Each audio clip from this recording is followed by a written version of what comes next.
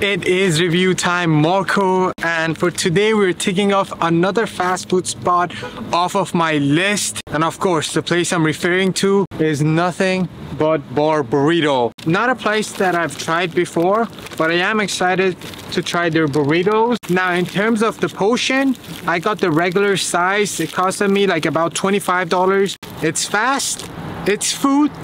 Let's see if their burrito is actually good or any good. Right off the bat, it's spicy. I mean, no surprise, I got their spicy chicken. Might say it's too spicy. This is good burrito. I would have definitely liked it more if there was more chicken into the burrito. Now for my review, I would give them a 6.3. Yeah,